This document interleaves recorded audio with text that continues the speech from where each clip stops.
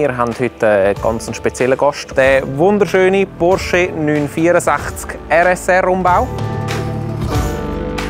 Ich zeige euch jetzt das Ganze.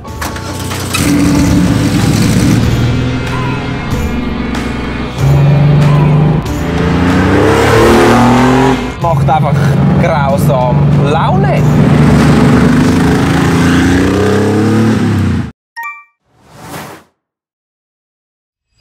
Hallo zusammen, wir haben heute einen ganz speziellen Gast und zwar bin das nicht ich, sondern das ist der wunderschöne Porsche 964 RSR Umbau. Das ist eines der älteren Fahrzeuge von Sportec. Wir haben das Fahrzeug, ich meinte etwa vor 10 oder 12 Jahren haben wir das umgebaut.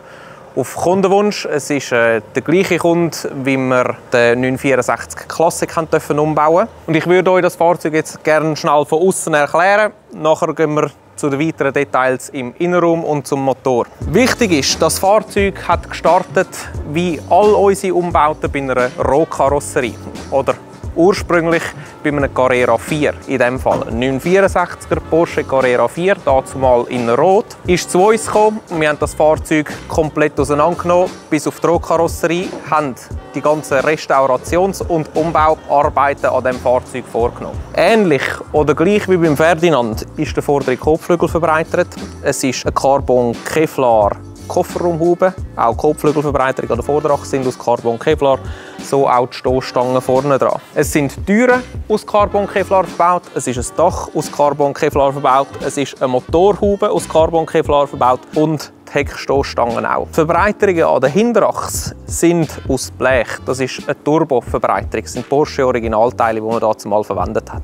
Das Fahrzeug ist, so wie es da steht, etwa 1050 Kilo schwer und zählt somit zu, ich sage mal, bis jetzt zu den leichtesten Fahrzeugen, die Sportec so umgebaut hat, gerade auf Basis 964. Der Sinn dazumal von dem Umbau war, zum Rennsemmel oder ein Renngeiss, Rennsau sind dazumal die Begriffe, die man gebraucht hat, zu bauen. Heutzutage würde man sagen, das ist ein klassischer Track-Tool-Umbau auf einer Basis von einem Porsche 964. Das ist der Hintergrund vom Fahrzeug oder dazumal vom Kundenwunsch. Und dass wir mit dem Umbau eigentlich keinen Kompromiss eingehen sollten und das Fahrzeug so schnell und streckentauglich wie möglich zu machen. Das war vor 10 Jahren oder eben 10 plus minus Jahre. Das Fahrzeug hat seither diverse Rennstreckenbesuche gehabt. Es war auf diversen Trackdays und wirklich gut gebraucht worden. Wir schätzen das. Wir schätzen auch, wenn das die Kunden so nutzen. Man sieht es auf der Seite, das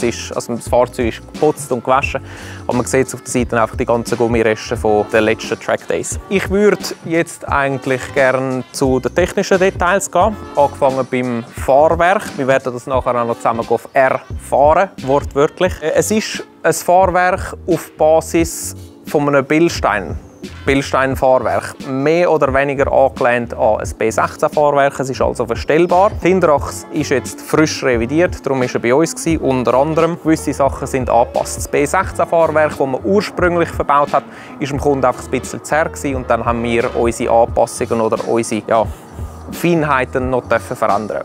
Das Fahrzeug ist von Walter Röhrl auf der Nordschleife abgestimmt worden. Man sieht es noch an einer kleinen Unterschrift im Innenraum. Im Verlauf der Umbauarbeiten hat man RS-Vorderachslenker genommen. Die Hinterachslenker sind, soweit mir bekannt, mehr oder weniger original. Es ist gut möglich, dass dort noch gewisse andere Gummilager verwendet worden sind, um einfach das Fahrverhalten so zu gestalten, wie wir das für gut finden, mit dem Kundenwunsch selbstverständlich immer im Blick. Man hat sich bei dem Auto andere Seite.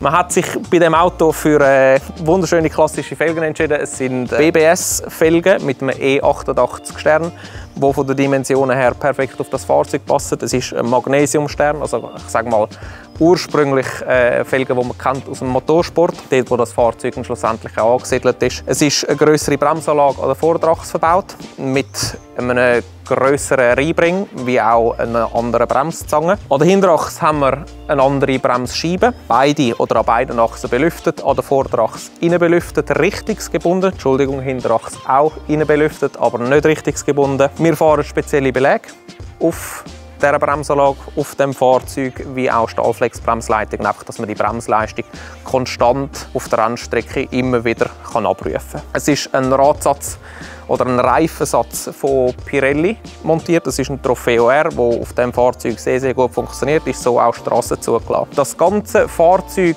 ist Strasse zugelassen. Wir haben Gutachten für Anbauteile aus Carbon Kevlar, für den Radsatz, für das Fahrwerk, wie auch für den Motor.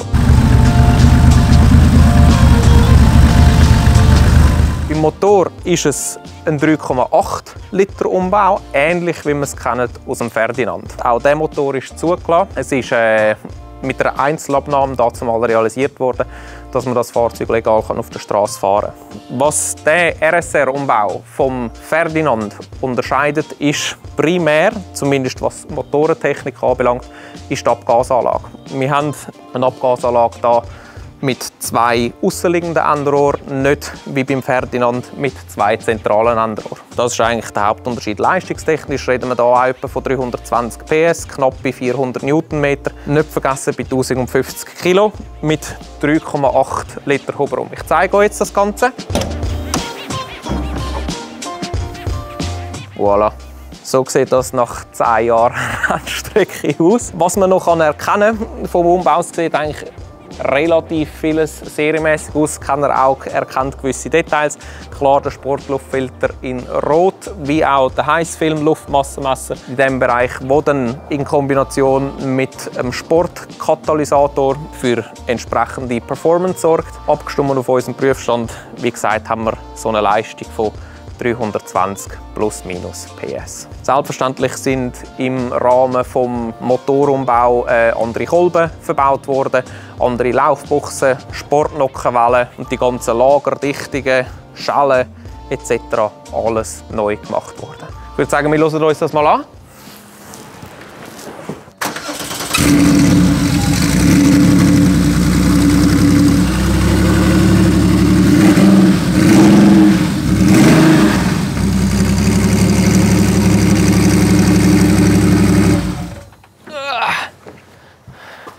Das ist der Ausstieg aus einem Rennfahrzeug. Mit Schmackes. So. Das ist einfach schön. Mehr Gefühl. Vor allem schön richtig mehr lachen. Wie lachen? Ja, nein, lächeln. Jetzt musst du lächeln. Lächeln? Voilà, Radio. Das ist gut. Danke, Chef. Ich würde sagen, wir gehen weiter zum Innenraum. Man hat es vielleicht vorher schon gesehen, die Tür ist nicht ganz einfach zum Zumachen. Das hat einerseits den Grund, es ist eine Tür aus Carbon Kevlar, ich glaube, ich habe es vorher schon gesagt, und neue Dichtungsgummis. Das haben wir jetzt für den Kunden so dürfen machen. Gewisse Arbeiten im Innenraum sind ebenfalls jetzt im Rahmen von dem Besuch hier bei uns gemacht worden. Wir haben, soweit ich weiss, andere Bodenbeläge und gewisse Lackarbeiten im Innenraum dürfen machen. Was man sonst sieht, ist ein Feuerlöscher, klar, wie es jedes Track-Tool oder Rennsau, Renngeiss müsste haben. Wir haben einen Bügel, der verschraubt ist, ein Clubsportbügel. Wir fahren Recaro Pole Position Sitz und ein geschüsseltes Wildleder Lenkrad.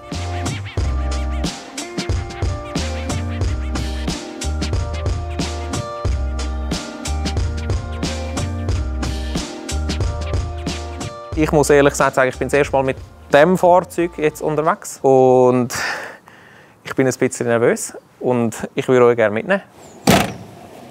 Voilà, wir sind ready. Moment, ich muss jetzt zuerst in RSR-Mode reinkommen.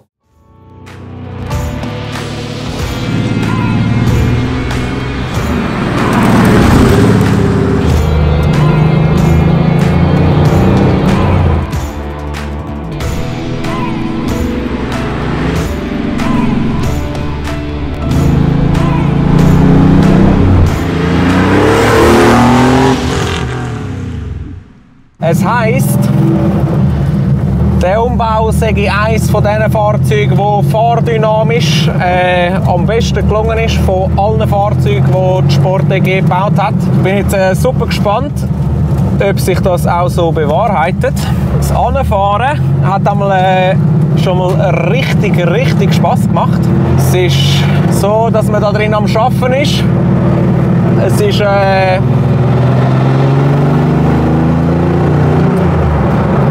Manuelles Fahren ist gefragt. Man hört Kieselsteine im Radkasten, man hört Schwungrad, man hört, wie der Motor arbeitet.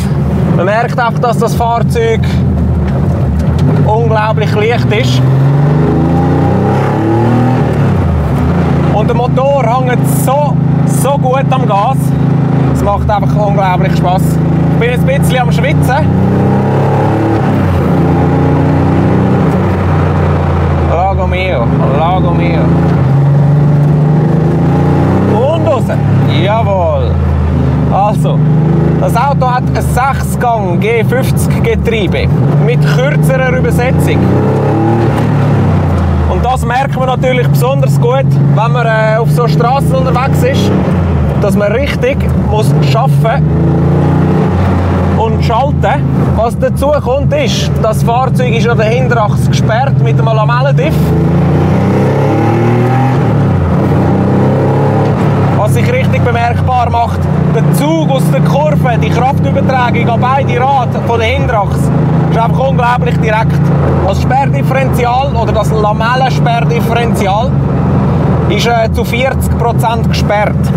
Das ist eine sportliche Abstimmung, jetzt nichts, wo rein für auf der Rennstrecke abgestimmt ist, sondern auch für ein sportliches bis sehr sportliches Fahrverhalten, das auf Pass funktioniert, einigermaßen im Alltag, wie auch, wenn wir heute unterwegs sind auf Landstraßen. Und das macht unglaublich viel Spaß. Ich habe mir vorher beim Anfahren überlegt, es hat da innen eine Uhr, ich habe kein einziges Mal drauf geschaut, weil in diesem Auto vergisst man die Zeit. Wir sind selbstverständlich im Rahmen von Möglichen unterwegs. Wir halten uns an Geschwindigkeitslimiten, damit ja, wir sicher unterwegs sind.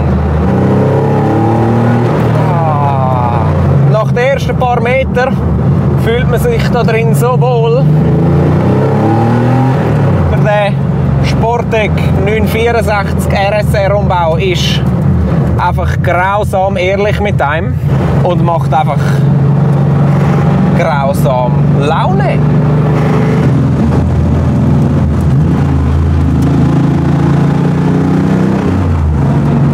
Also wenn das jetzt mein Fahrzeug wäre, dann würde ich eine Kleinigkeit ein bisschen anders machen. Ich persönlich fahre gerne mit dem Ellbogen irgendwo abgestützt.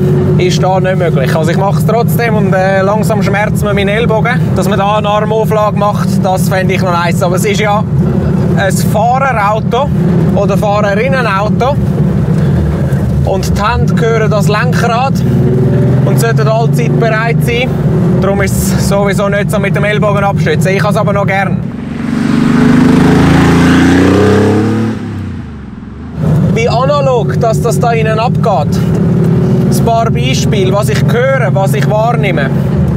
Ich höre zum Beispiel das Öl zirkulieren vom Motor hinten. Ich höre das Schwungrad.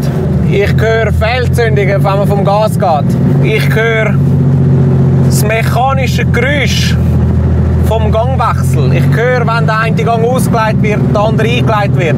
Ich höre den Motor arbeiten. Ich höre, wie die Verbrennung stattfindet. Und das sind einfach alles... Das hat man bei so einem Fahrzeug noch, bei den modernen leider nicht mehr.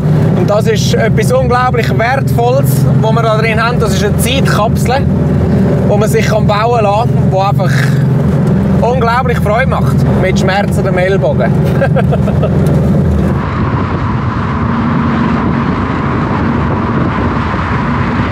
Am Andi, Andreas Hodl, am Uli Hodl, sein Brüder, und am Günther Mandl, die zu dieser Zeit maßgeblich involviert sind bei dem Porsche 964 RSR, wo sich ein grosses Kränzchen binden. Sie wissen, was sie machen. Sie wissen, was sie machen. Zwischengas, abschalten und Gas. Jawohl! Ich wünschte, ich könnte euch direkt mitnehmen, hier auf dem Beifahrersitz, weil das werde ich so schnell nicht vergessen. Wirklich nicht. Das ist Swiss-made Handwerkskunst.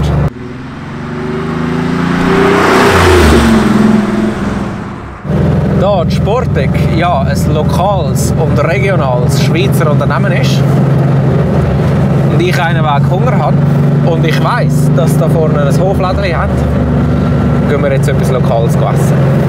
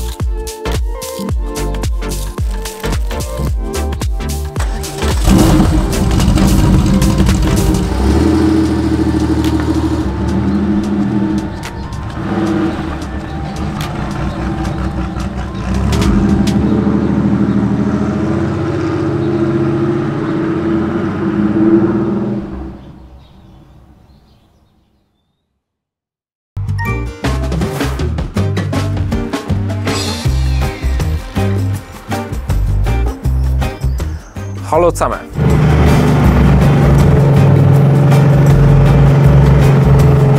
Da die Sportec ein lokales und regionales Schweizer Unternehmen ist, da die Sportec ein lokales wie regionales Schweizer Unternehmen ist, da die Sportec ja ein lokales, regionales Schweizer Unternehmen ist, da die Sportec, ich muss wenden,